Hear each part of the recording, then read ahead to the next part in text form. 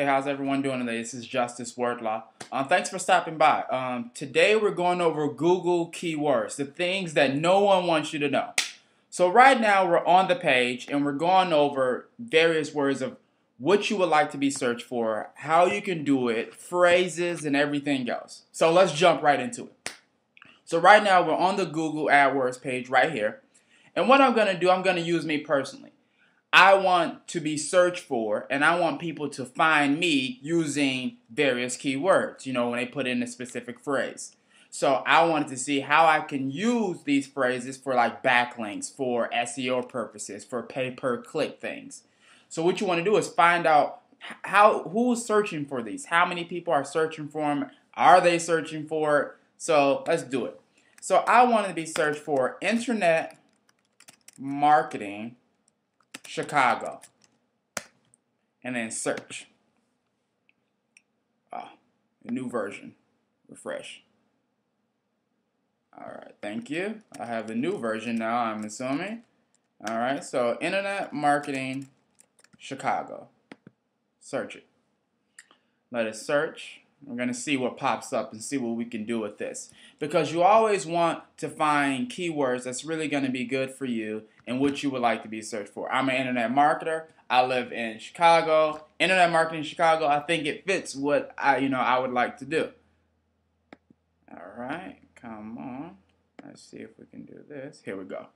So, internet marketing Chicago on a global searches is about 3,600. Which is pretty good. I mean, 3,600 people are searching for internet marketing in Chicago. It's pretty good.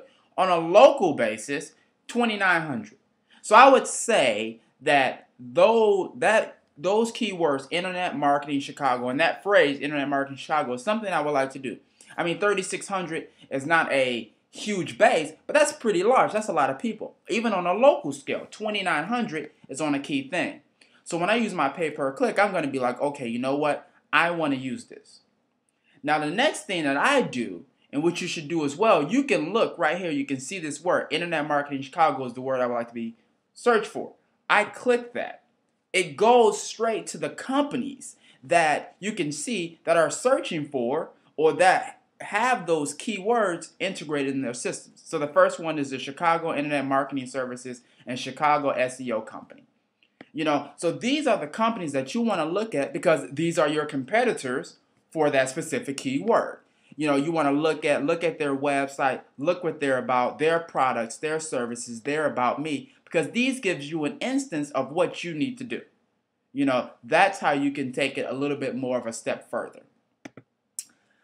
Second thing, Chicago Internet Marketing. It's pretty much the same wording, it's just a little bit different. They both get the same thing. On a global search, they're getting 3,600. On a local, 2,900 as well. So that's another thing.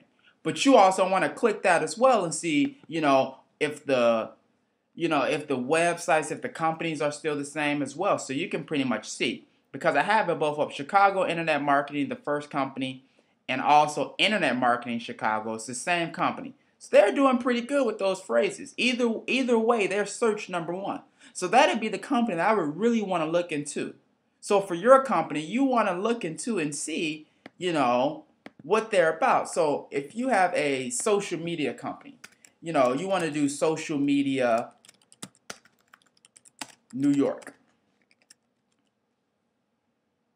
Search it. And you want to see, what kind of things or how social media New York is ranking up against various other things, then you can go there and you could actually try and do it yourself. Social media New York. So 1,600 people on a global is searching for this. On a local, 1,000. So when you click that, that's not 1,600 is not a lot compared to the Internet Marketing Chicago. But social media in New York, you got to look at it. 1,600 people is a lot of people. 1,000 people is a lot of people. I mean, the smaller the number, maybe that's a specific niche that you want to tap into. I don't know. But you click that and look and see the websites. Look and see what they're doing. Maybe these are blogs. Maybe these are just squeeze pages. But these are the keywords you might want to use social media New York for your pay per click so you can get a little bit higher. So really look at this. Really learn how to implement the Google AdWords into your company.